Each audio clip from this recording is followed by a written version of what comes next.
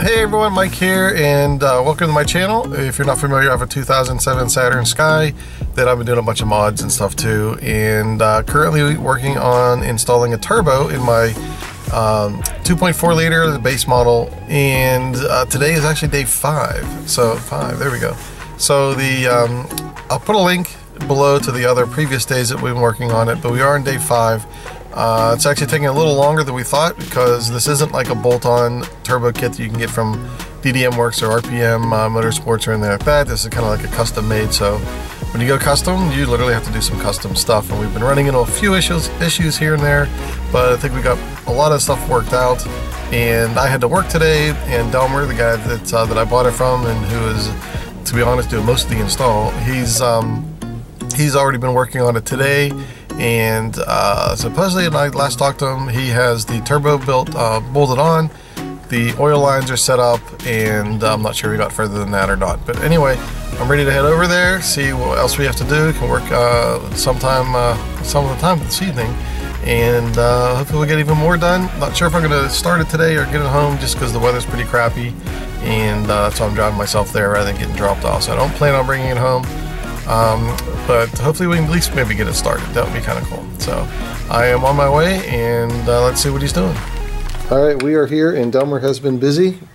We got the turbo all hooked up, like I said, and the oil lines are running down. This is the line that takes the oil in. We got the one that takes the oil, drains it into the thing, into the oil pan.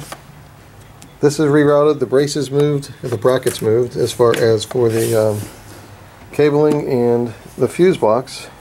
So we got plenty of room here. We can put the heat shield going around the hot side of the turbo, and everything looks good so far. So the next thing we're going to do is start hooking up the vacuum lines, and I'm not sure after that.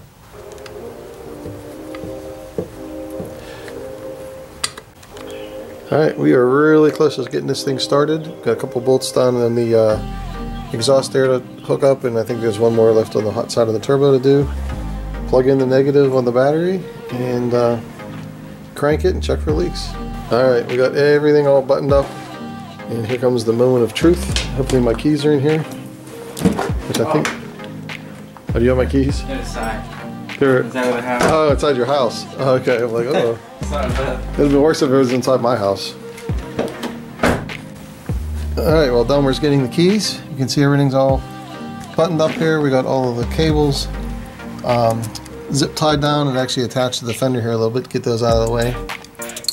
And all of the vacuum hoses are ready to go. It looks really good. Hopefully it's a good start. We have no leaks. We definitely don't want any leaks. Alright, here we go. It's the first start of the turbocharged 2.4 liter of my car. You ready?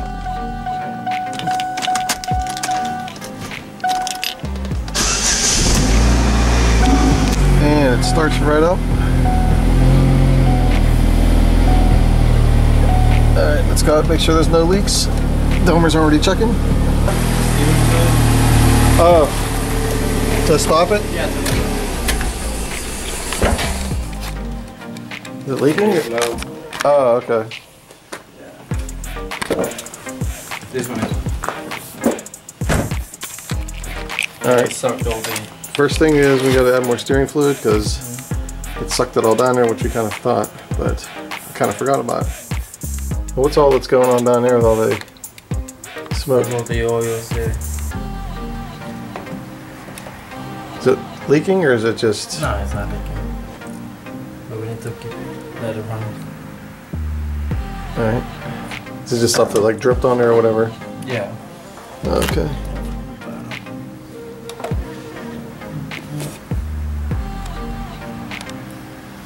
Well, my check engine light turned off. I'm sure that's not going to be for long though. Do you have your scanner? Huh? Do you have the scanner? Yeah. Yeah, let's just add in this. And actually the antifreeze, yeah, that looks good too. Well, we did the pressure test, so that should have been fine, knock on wood. That O2 sensor cable leaning up against that. I guess that's okay, right? Yeah, it has a heat shield. It should be. That should be it. Okay. Yeah. Okay.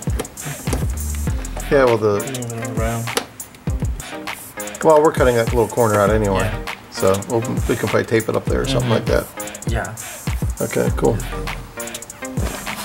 All right, here we go. Start number 2. Oops, wrong key. There we go. Ready?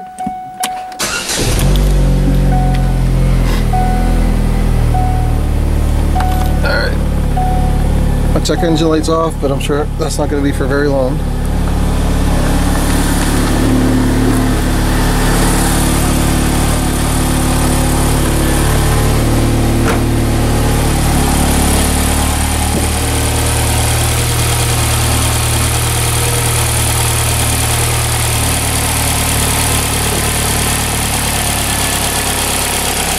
On the other side, take a peek.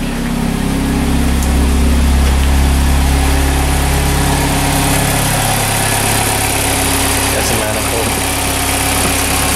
Oh, it's the manifold. It's wearing all the oils. Huh? All the lubricant that we use. Oh, okay. Yeah.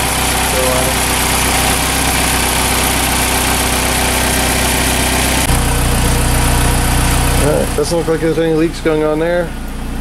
We just kind of have the engine burning off a bunch of crap that oils and lubrication and stuff we used. We kind of put the parts in, but it's sounding good.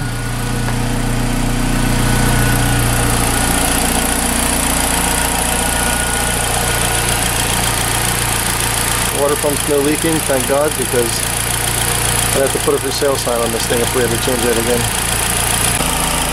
Okay, we're waiting for the temperatures to get up there, and it's kind of stuck at 179.6, but you can see all of the smoke is gone, so whatever was in the engine kind of burned off, and it's actually running in kind of rich mode, mainly because the charge pipes are a little bit smaller than normal. And actually the temperature went down to 177. 177? The temperature is running rich, so it's cooling it off. Yeah, the fuel is. Yeah. So the rich mode is cooling the engine off. I mean, how hot do you want it to get? I mean, I can keep revving it.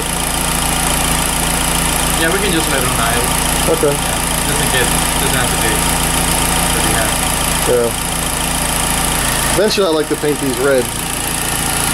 Red? But yeah, because I have, well, when we put the Venom brace back on, when I put the Venom brace, that'll match the red there, there. But, well, since these are so easy to take off. Yeah, you can spray, there's a, I remember, you can buy the Naruto. There's like a gel, it's gonna get rid of the paint. Oh, to get rid of this? Yeah. Like a, not a thinner, but paint remover. Smoke is gone. And it is looking good. There's no leaks anywhere. That's looking good. And we got the return line down there. Camera won't focus. Oh well. Water pump looks good. Assuming. Alright. I really know for sure about the water pump. I won't smell anything. The next day. Hey everyone, I hope you're having a good day. Mike here once again, and I believe we are on day 6 of my turbo build for my Saturn Sky. Everything so far is going very well. We've had a few hiccups here and there, which is normal. Anytime you deal with some custom stuff, you're going to get some crazy things going on, but everything is going very well so far. The turbo is in, all the charge pipes are in, the intercooler's in. Excuse me, I'm getting all choked up, excited here. All the hardware, main hardware sections and components are in. A couple little things I still got to do. I still got to add the gauges, the boost gauge, and the airflow sensor, or wideband airflow gauge as well. And I'm going to be putting those in probably when I get back home. And another, like a little modification things I got to do, which is typical. The other thing I want to do, I'm going to take a look again at that front air dam and that other piece that goes on top. kind of used the stock pieces to get that airflow going right into the radiator and the intercooler instead of using the things that I have. I was originally thinking of keeping those stock. I really don't want to mess with them, but you know what, this car's probably never going back to stock anyway, so I might as well make it right. So like I said, I'll kind of revisit that and see if I can do some modifications for the air dam, get that airflow working properly. But anyway, like I said, everything's going well. I do have to drive it home tonight, so I bought a second air filter, and what I'm going to do is disconnect one of the charge pipes from the turbo, put that air filter on there, so as my drive home, which is about 45 minutes, there won't be any boost going into the engine. It's just going to be going through the probably through the intercooler into the throttle body. Oh, here comes some wind, sorry about that. Intercooler into the throttle body, so I can make it home without any kind of boost.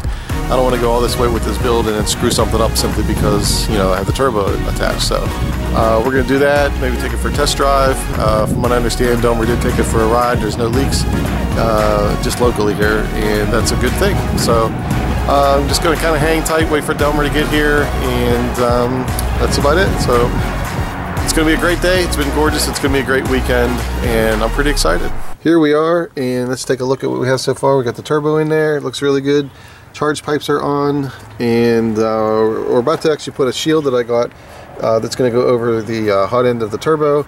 We're going to make some room for it, so we're probably going to pull this back a little bit, see if that fits. And I also bought, like I mentioned, I did get another air cleaner thing that came today. I guess we can maybe attach it to here or down there or something like that, just for the ride home, because I don't know.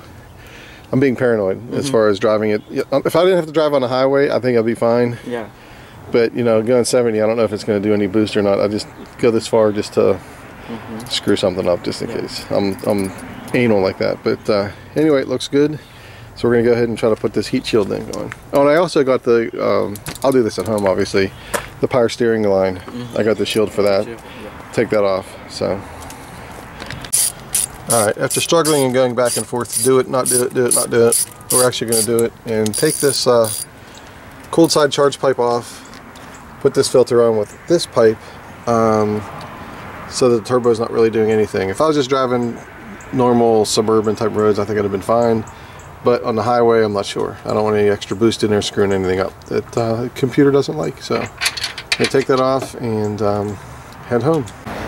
Alright, getting ready to leave, and we got the new fake cold air intake there hooked up. Got the cold charge pipe out of there so I can at least make it home on the highway without worrying to death about it.